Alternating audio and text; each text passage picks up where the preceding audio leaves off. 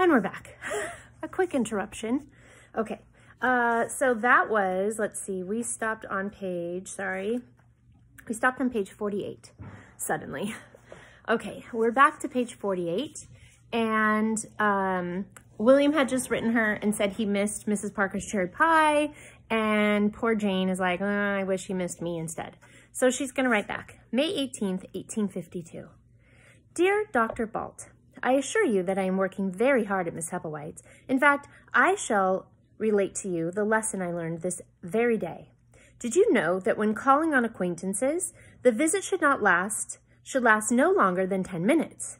So when calling, remember that means going to someone's house. So if you suddenly show up at someone's house, you're only supposed to stay no more than 10 minutes.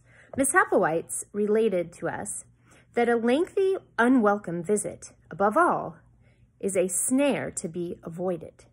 It is also, it's so hard to read this writing, it is also vital that a return call be made no longer than a week following the first call so as not to offend. But as much visiting occurs, and in order to avoid forgetting who has visited when and whom one is obliged to visit, Miss Hepplewhite recommended keeping a list of all visitors. It is a very clever idea, and I have begun a list.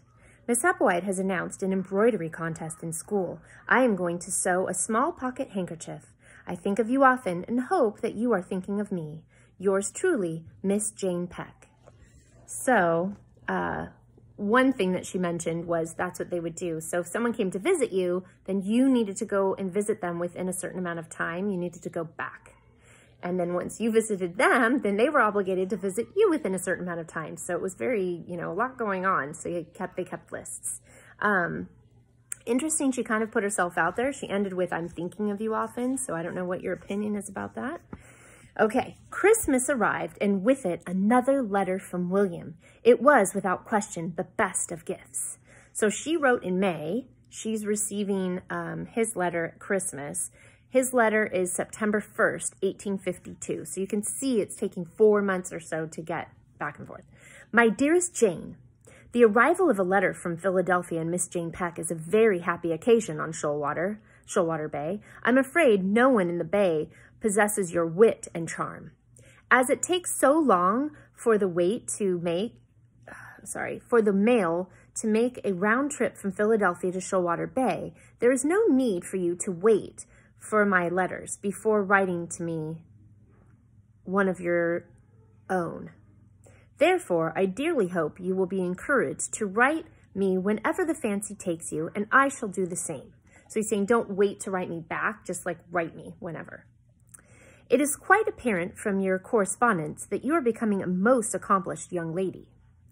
No one out here keeps with such good etiquette, but perhaps I shall recommend it. I miss the wonderful suppers at Walnut Street. Most of all, I miss your delightful company. Do you still wear green? Please consider this ribbon a token of my special affection for you. I eagerly await your next correspondence. You are in my thoughts and heart always. As ever I remain, William Balt. So, he sent her a ribbon and said that she's in his heart and he misses her company. So quite a big deal. She finally got what she was waiting for. I held the slender, pale green ribbon to my lips and smiled. If I had doubted that William returned my affections, I did so no longer. His most recent letter made his warm feelings clear. William's sweet letters sustained me through the hard months of winter and rainy days of spring when it seemed that everything I accomplished at Miss Hepplewhite's disappointed Papa. Like the day I won the embroidery contest. It had been exciting beyond words. I had drawn top marks for my embroidery of a small violet on a pocket handkerchief. I had even bested Sally Biddle, who had sewn a dove, a rather lopsided dove in my opinion. Miss Hepplewhite declared that I had the neatest small stitch of any girl ever to attend the academy. Her praise rang in my ears all the way home. I could hardly wait to tell Papa the good news. He was sitting in his study reading a book and eating a piece of Mrs. Parker's cherry pie when I rushed in the door. Papa, look, I said, waving the prize handkerchief in the air. I won first prize. Humph, he said, sounding unimpressed. I'll be sure to have you stitch some flowers on the forehead of my next patient. Disappointment rushed through me. Didn't he understand how important this was? I stomped my foot. Papa! Papa sighed, his face gray. He was very tired of late, and I knew it was because of the yellow fever. Mothers and fathers had been banging on our door at all hours, bringing their sick children. Papa forbade me to come downstairs when patients called. There's no vaccination for yellow fever, Janie. I don't want you endangered. He had kept me trapped upstairs last year, too, when smallpox had raged through the slums. And there was a vaccination for smallpox. His excuse then had been, Janie, the vaccination is generally effective, but there have been cases reported of vaccinated persons getting the pox, and I don't want you endangered. Papa looked at my face and softened. Oh, Janie, he said, his voice catching, I miss my little girl. What's happened to you? Now all I hear is talk of pouring tea and fashion and embroidery. And the only book you ever read is that useless etiquette book. But Papa, here, he said in an encouraging voice, sit down and talk to me. He held out his plate. Have a piece of pie with your dear old pa. It's Mrs. Parker's cherry pie, your favorite. I can't eat pie, I said stiffly, putting my hand to the corset on my waist. While my waist was somewhat slimmer, I had a considerable way to go before I looked on the verge of fainting, as Miss Hepplewhite recommended. Why not? Because I'm fat. I'm fat as a pig. And I'll never have a waist as thin as Sally Biddle's if I go around eating pie, I shouted in frustration. Papa smiled gently. Janie, he said, my sweet Janie, you're not fat. You're lovely. You're the picture of your beautiful mother.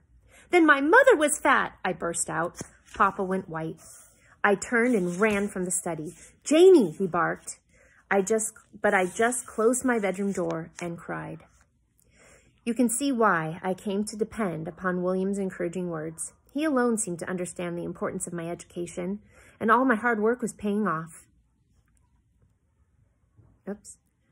And all my hard work was paying off. The proof of it arrived one warm May afternoon in a heavy, crisp envelope. An invitation to the Midsummer Gala at Cora Fletcher's house. Mr. and Mrs. Fletcher's Midsummer Gala was an annual event, and invitations were greatly coveted. Mary and I spent all of our time finding me the perfect dress and endlessly discussed how she should arrange my hair. She tried out different styles in the evenings. My favorite was a fashionable one that involved a lot of ringlet curls. I thought it was quite charming, if a little complicated. I think it's lovely, I said, patting the curls. Mary just shook her head. If you want to look like a sheep. When the day of the gala arrived, the house was a hive of activity with Mrs. Parker and Mary, almost as excited as I was. What's all the fuss about? Papa asked. Oh, sir, our young miss is going to her first party, Mrs. Parker said, beaming. Party? I've been invited to Cora Fletcher's Midsummer Gala, I said in exasperation. I told you weeks ago. Cora who? Cora Fletcher, Papa. That Harry Fletcher's girl? Yes, Papa, the Fletchers are only one of the most important families in Philadelphia. Harry Fletcher important? He asked, rubbing his beard thoughtfully. Papa! He sighed wearily and looked at me standing there in my fancy evening dress. You look lovely, he said gruffly. You'll be the most beautiful girl there. When I arrived at the Fletcher house, the rooms were already full of impeccably dressed girls and handsome young men. I smoothed my pale green skirt self-consciously and checked my hair in the hall mirror. Hello, Jane, Cora Fletcher said. What a charming dress. Thank you, I smiled nervously. You have a lovely house. She shrugged. I'd suppose so. I followed her into the parlor where a group of girls were in rapt conversation. I felt a moment's anxiety, but remembering Miss Hepplewhite's advice on such situations, I took a deep breath, pasted on a winning smile, and took a step toward them. Almost immediately, I felt a tap on my shoulder.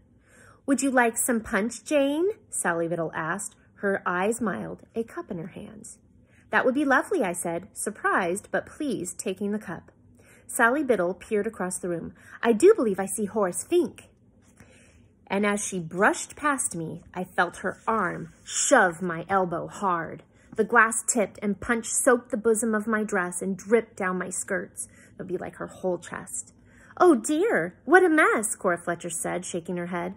The other girls eyed me with pity. From across the room, I saw Sally Biddle's grin. So you have to decide, did Sally Biddle do that on purpose or not?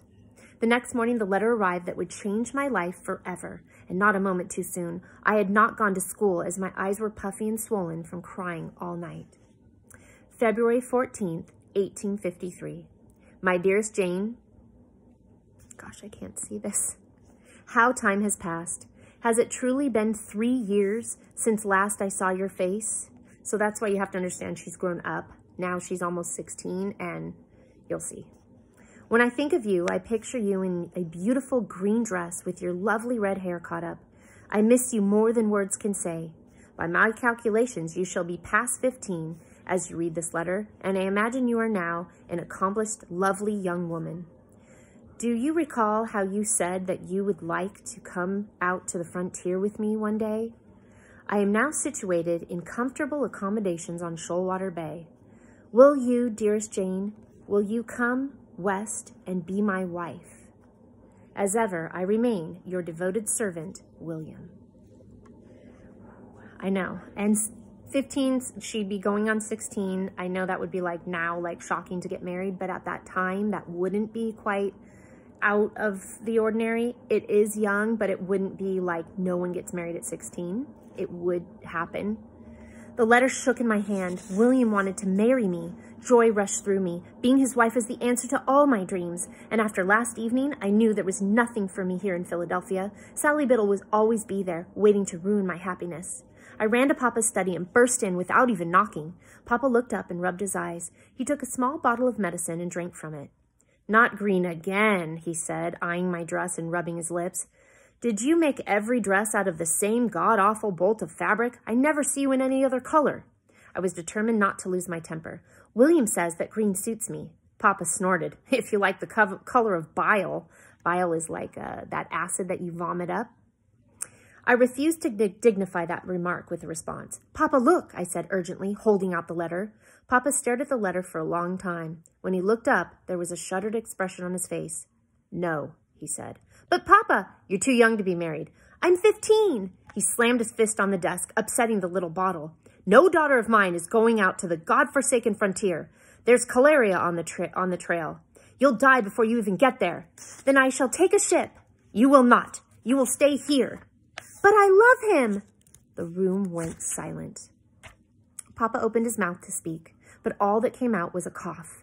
Soon he was coughing so hard that he was fighting for air, his whole body shaking. I rushed around the desk to help him. Papa! He coughed into his handkerchief and then pushed me away, his eyes watery and red. Don't you have school today? He asked harshly, a bleak expression on his face. He turned his back on me and stared out the window. Miss Hepplewhite had said that a young lady might employ tears to further her goals, but tears had little effect on my iron-willed Papa. Papa just shook his head and handed me a handkerchief. Janie, he said, you are transfixed with William for the wrong reasons. There's nothing for you out on that frontier. It's dangerous. There are plenty of eligible young bachelors right here in Philadelphia. There's no call to follow one out west, especially one with no sense. I bristled. You're mistaken. William is the finest man with whom I have ever been acquainted. What kind of man throws away an education to chop down trees? Papa demanded fiercely. William has chosen a hard and dangerous and lonely life by settling on the frontier, a life I don't want my only daughter to share. I'd rather be dead than be without William, I said, my voice rising to a pitch. Janie, Papa said in a weary voice, you are being very foolish now. The house was in an uproar. Everyone had an opinion about the situation. Oh, miss, it'll break the doctor's heart if you go away, Mrs. Parker said, sounding miserable. Even Mary required convincing. I sat at the dressing table as Mary brushed my hair with long, smooth strokes. While I had acquaintances at school, Mary was the one to whom I most often told my troubles. She was sweet and wise, and I found her company a great comfort. Not to mention, she was the only one who could do anything with my hair. Papa is the most stubborn man in all of Philadelphia, I said, staring hard at my reflection in the mirror. Well, you have the most stubborn hair in all of Philadelphia, Mary said. It must come from somewhere. I would not be humored out of my mood. Papa understands nothing. Does he want me to end up a spinster? Can't he see how wonderful William is? Dr. Peck seems smart enough to me, Mary said with a sharp tug to my hair. Ouch! Don't pull so. Why would you want to leave? She asked, waving a hand around my bedroom at the four-post bed, the quilts, the curtains. You couldn't possibly understand, I said. The brush tugged my scalp painfully. Mary, that hurt. Sorry, Mary said with an innocent grin and a half shrug. Never learned how to brush hair. We Irish girls don't understand anything, you know. Very amusing, I studied Mary in the mirror. What about you, Mary? What do you want? Well, Mary said, looking thoughtful, I'd like something of my own, where I'd be my own mistress, free to do as I pleased. She said free with such longing that I was startled. But Mary, you're as free as any young woman. Mary stared at me and said, Am I now? Do you really think so, Miss Jane? I have to make a living, Jane, my girl, she explained patiently. You wouldn't understand. I'm sure there are a lot of hungry men on the frontier who would appreciate your cooking, I said. Her eyes met mine in the mirror. I could have a boarding house. I could make a fortune, she said, her dark eyes glinting, warming to the idea. She groaned dramatically. I'd go there just so I wouldn't have to comb this tangled mess every blessed day. I grabbed Mary's hand and she smiled at me. Would you come with me if I went out west? Mary grinned, her eyes bright. Jane, my girl, what would you do without me? So there's 3 dots showing time has passed again. It seemed that my very strength wore on Papa, that as the weeks went by, he grew paler and thinner. Following a warm August, September arrived, and with it, a dark chill that seemed to settle in my bones. Everyone was in a bad mood, especially Papa, who glared at me whenever I mentioned William's name. One night, after a particularly strained supper, someone knocked on the door. I assumed it was a patient clamoring for my father's attention. Mary appeared at the door of the dining room with a distinguished, older-looking man carrying a physician's satchel. Dr. Burns, she announced, tipping her dark head respectfully. Papa stood up and shook the other man's hand. Thank you for coming, Stanley, he turned to me. You remember my colleague, Dr. Burns? Yes, of course. He had been to the house before. Papa was always bringing people home for supper, other physicians, lawyers, bankers, once even brought a judge. Miss Peck? Dr. Burns nodded his head gravely. He seemed a very somber sort of man. You must excuse us, Jane. Dr. Burns and I have some rather urgent matters that requires our attention. They locked themselves in Papa's study, and when they emerged, Papa's face was gray. The next morning, he called me into his study. It was icy cold, the mere embers, and I wondered how long he had been sitting in the room. He stared into the fireplace so still that he seemed almost a statue. Papa? Janie, he said, looking up at me. His face was pink and his cheeks were rosy. He looked better than he had in weeks. Perhaps Dr. Burns had given him a tonic. You are looking well, Papa, I said. He nodded simply. You are my dearest daughter and I love you very much. I wanted to laugh and say, I'm your only daughter, but I was too old for such nursery games, and besides, I was angry with him for not letting me marry William. He paused. I have made a decision. A decision? He held up his hand to silence me. If it means so much to you to go west and marry William, then I find I cannot stand in your way. I could hardly believe it. Is this what you truly want? Yes, Papa, I said quickly. It is what I want more than anything. Then go, he said, his voice breaking. His eyes were wet with tears. If it means that much to you, my dear stubborn girl, then go. You must make your own luck. I posted William a letter accepting his offer the very next day. When Mary and I departed 2 months later on the Lady Luck, Mrs. Parker and Papa came to the docks to bid us farewell. I stood on deck and waved to Papa as we sailed away, and I watched as he and all that I had ever known slowly disappeared. So that ends chapter 3. So that will catch us up to where the story had begun, where she's on the ship.